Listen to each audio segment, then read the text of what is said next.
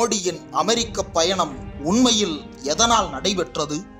ஏன் மோடி அழைக்கப்பட்டார், அங்கு பேச அனுமதிக்கப்பட்டார் என்பதற்கு பின்னால் இருக்கும் அரசியல் என்ன? உண்மையில் மோடி பேசும் பொழுது எழுந்த கைதட்டல்களுக்கு பின்னால் இருக்கும் காரணம் என்ன? மோடியிடம் அமெரிக்கர்கள் ஆட்டோகிராஃப் பெற்றது உண்மையா? மோடி பேசிய பேச்சில் மறைந்திருக்கும் பின்னணி என்ன என்பது பற்றித்தான் இன்றைய கோடாங்கி.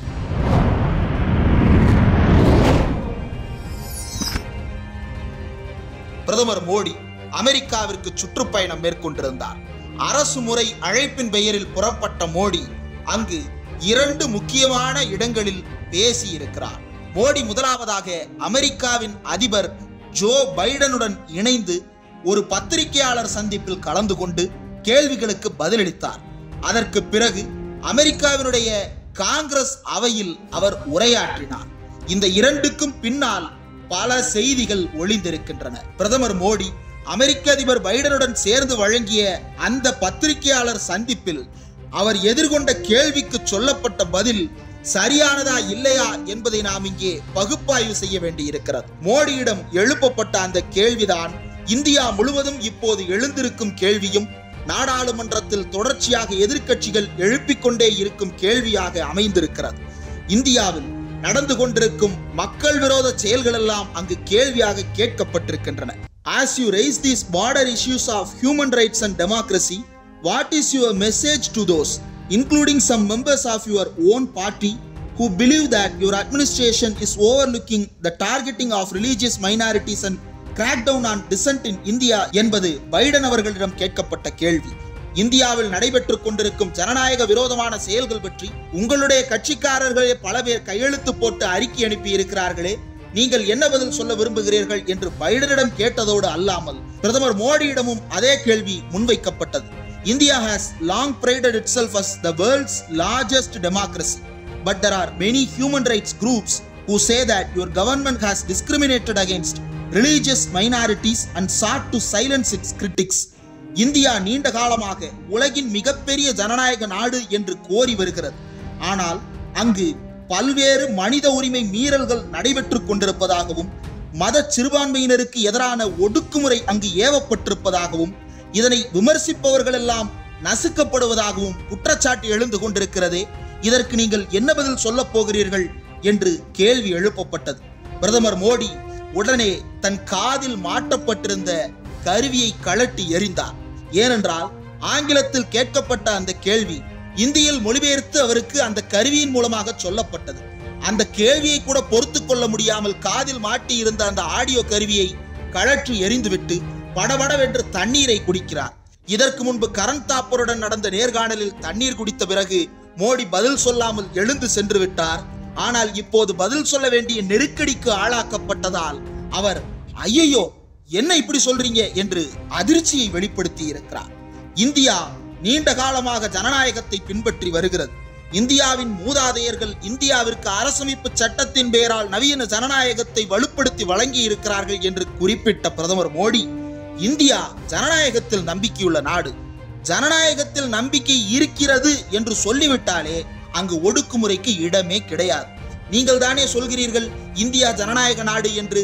ஜனநாயக நாடு என்று நீங்கள் இந்தியாவை குறிப்பிட்டால் அங்கு எப்படி ஒடுக்குமுறை நிகழ முடியும் என்று அந்த கேள்வியை அவ்வளவு துணிச்சலாக பிரதமர் மோடி எதிர்கொண்ட விதத்தை இந்தியாவில் இருக்கக்கூடிய பிஜேபி காரர்கள் சிலாகித்து பாராட்டி கொண்டிருக்கிறார்கள். இந்த இடத்தில் பிரதமர் மோடி குறிப்பிட்ட முக்கியமான 2 விஷயங்களை நாம் அடிக்கோடிட்டு காட்ட வேண்டியிருக்கிறது.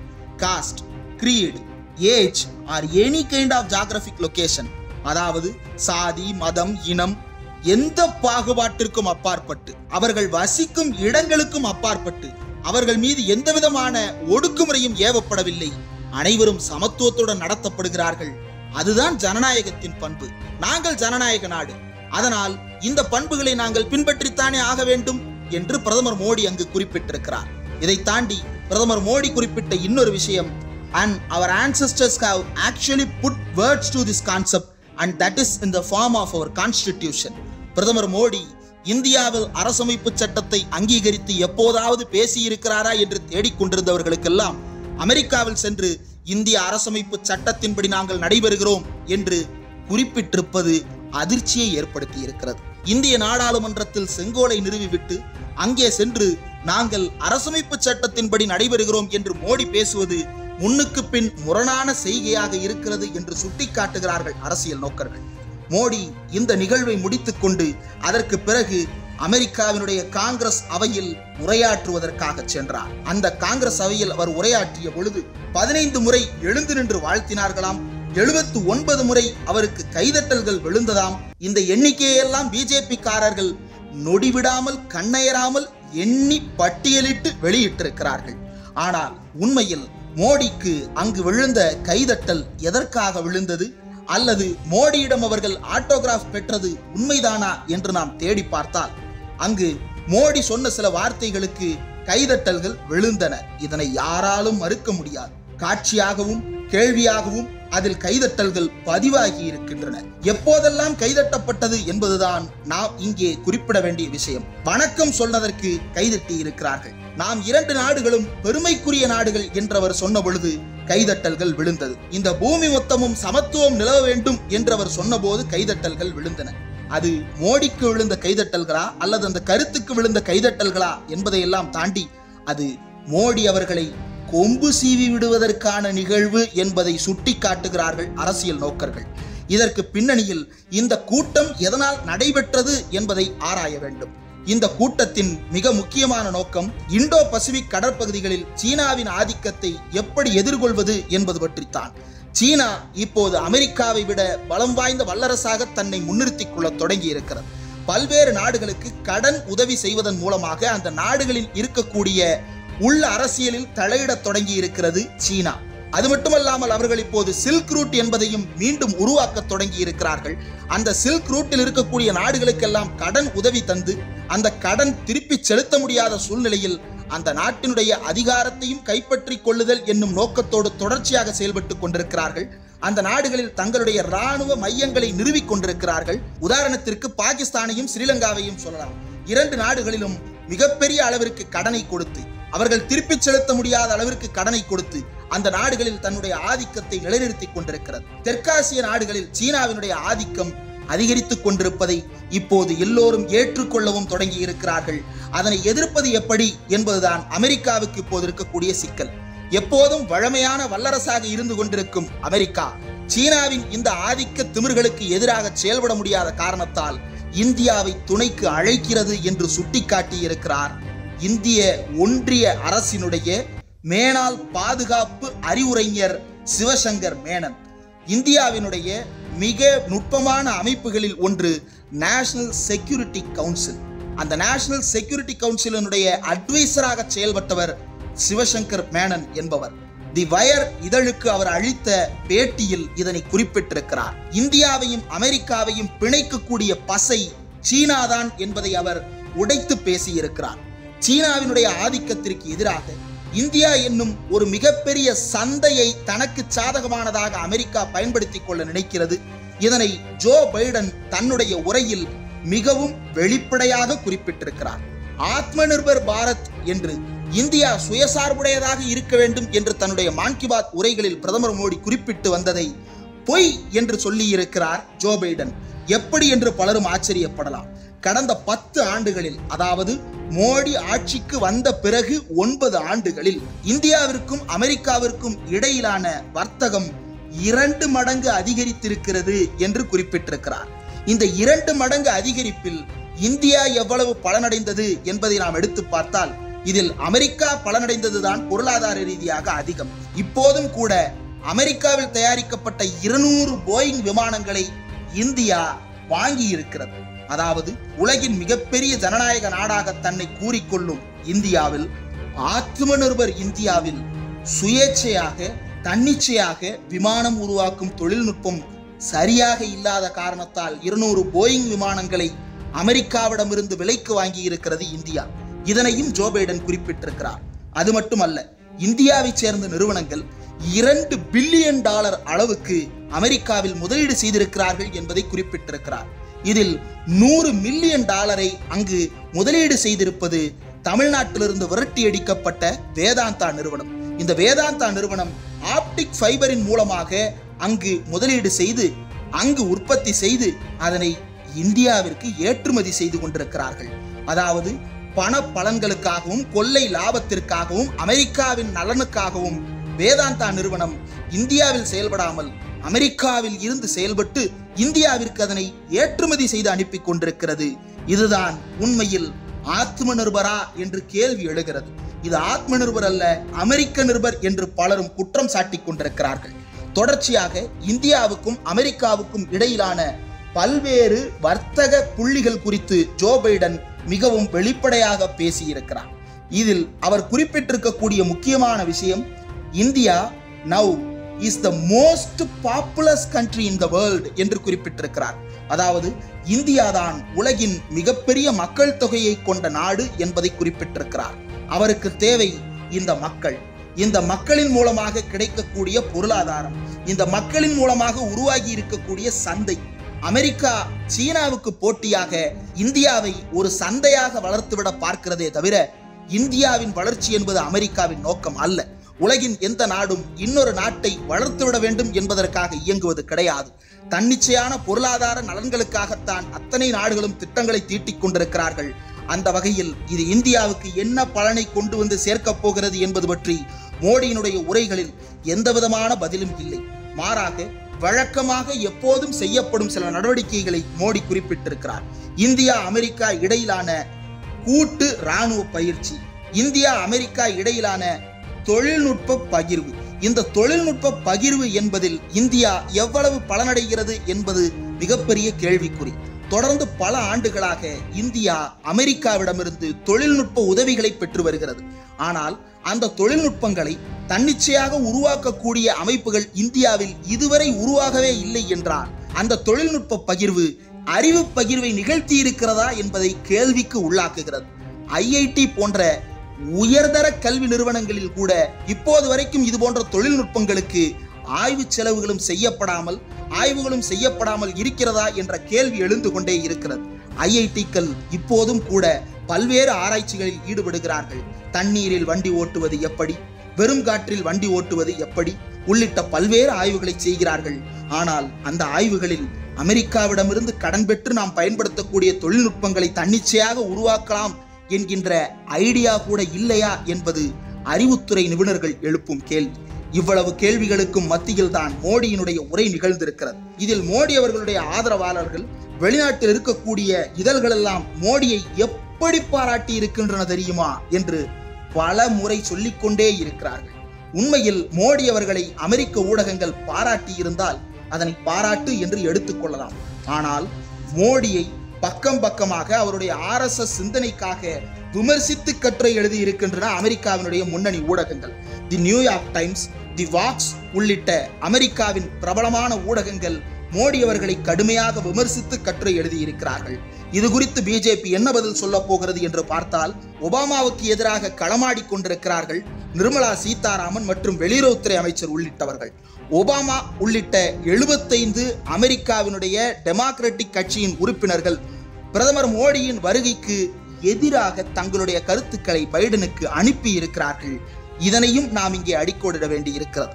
எந்த கட்சி தன்னை ஆதரித்து அழைக்கிறது என்று மோடி நினைத்து சென்றாரோ அந்த கட்சியின் 75 காங்கிரஸ் மற்றும் செனட் உறுப்பினர்கள் மோடிக்கு எதிராக கடிதம் எழுதி இருக்கிறார்கள் என்பது மோடிக்கு நற்பெயரா அவப்பெயரா என்கின்ற கேள்வியை எழுப்புகிறது என்று சுட்டிக்காட்டுகிறார்கள். ஒபாமா குறிப்பிட்ட சில கருத்துக்கள் இங்கு முக்கியத்துவம் பெறுகின்றன. நான் இந்நேரம் அதிபராக இருந்திருந்தால் மோடியிடம் முதல் கேள்வி, உங்கள் நாட்டில் நடைபெற்றுக் கொண்டிருக்கும் சிறுபான்மையினருக்கு எதிரான செயல்களை நிறுத்துவீர்களா இல்லையா என்கின்ற கேள்வியை தான் எழுப்பி இருப்பேன், அந்த கட்டாயத்தை அவருக்கு கொடுத்திருப்பேன் என்று குறிப்பிட்டிருக்கிறார். ஆனால் அது குறித்த கேள்விக்கு மோடி பதில் சொல்லவில்லை. மாறாக 6 இஸ்லாமிய நாடுகளின் மீது படையெடுத்தவர் தானே நீங்கள் என்று ஒபாமாவுக்கு எதிர்வினை ஆற்றியிருக்கிறார் நிர்மலா சீதாராமன்.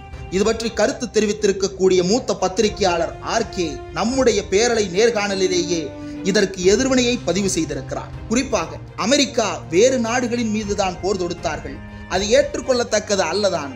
ஆனால் இந்திய அரசு இந்திய இராணுவத்தின் மூலமாக உள்நாட்டு மக்களின் மீதே ஒடுக்குமுறையை ஏவி கொண்டிருக்கிறதே, இதற்கு என்ன பதில் சொல்ல போகிறீர்கள் என்கின்ற கேள்வியை எழுப்பி இருக்கிறார் மூத்த பத்திரிகையாளர் RK. இந்தியாவின் மிகப்பெரிய ஜனநாயக நாடு படுபாதாளத்திற்கு சென்று கொண்டிருக்கிறது என்று வாக்ஸ் இதழ் அக்குவேறு ஆணிவேராக பிரித்து கட்டுரையை எழுதியிருக்கிறார்கள்.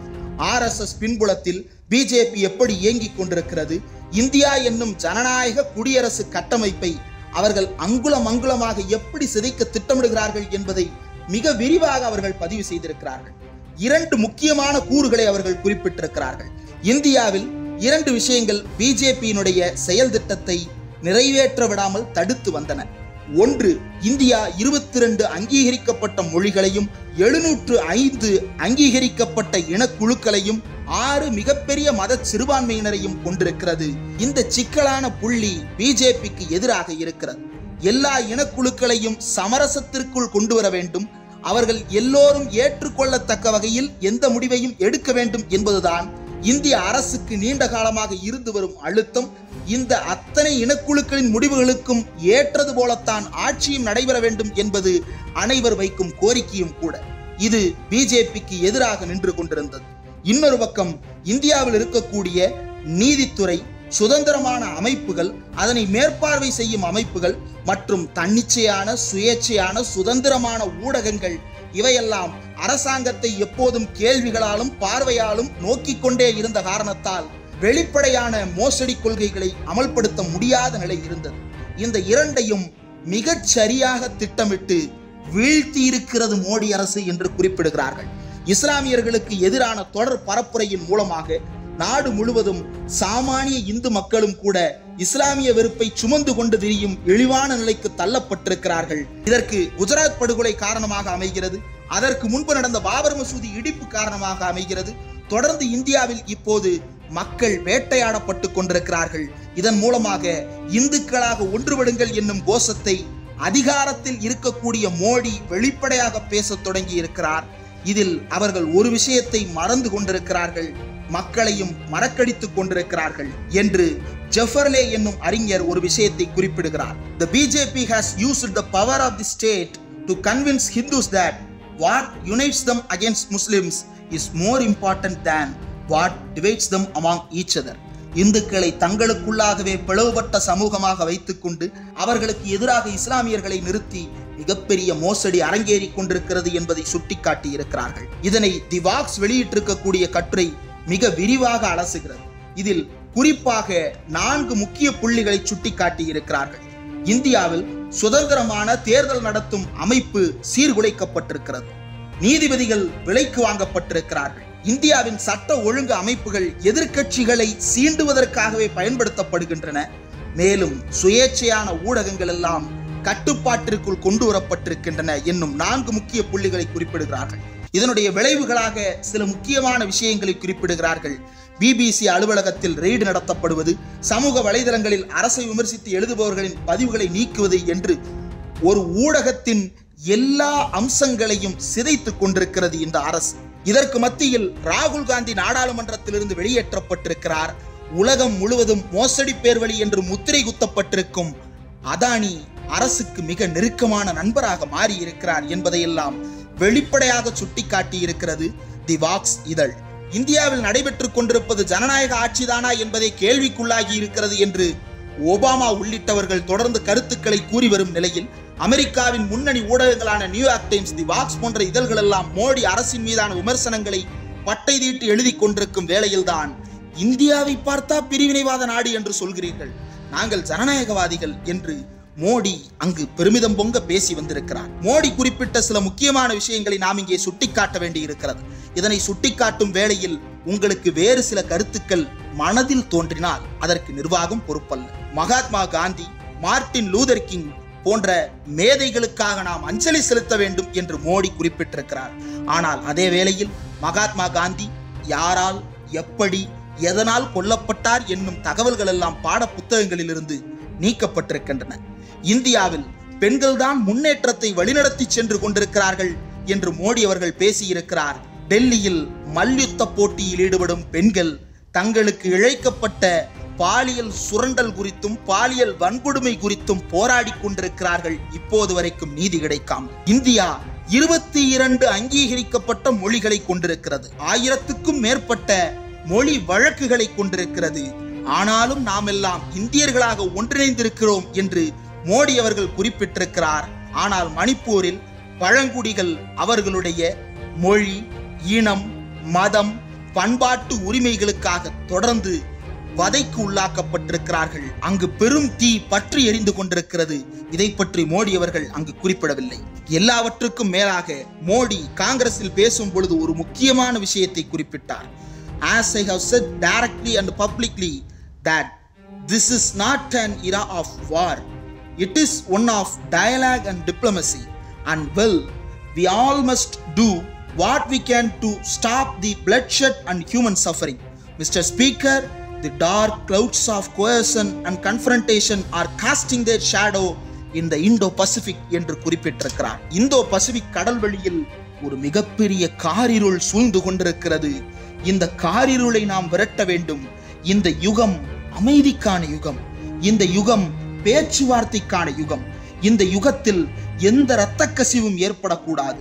இந்த யுகத்தில் எந்த மனித வேதனையும் இருக்கவே கூடாது என்று மோடி இந்தியாவின் கொள்கையாக சில கருத்துக்களை முன்மொழிந்து அமெரிக்க காங்கிரஸில் பேசி வந்திருக்கிறார். இந்த கருத்துக்களை எல்லாம் புரிந்து கொண்டுதான் பேசினீர்களா மோடி அவர்களே என்று எதிர்க்கட்சி உறுப்பினர்கள் இப்போது கேள்வி எழுப்ப தொடங்கி இருக்கிறார்கள்.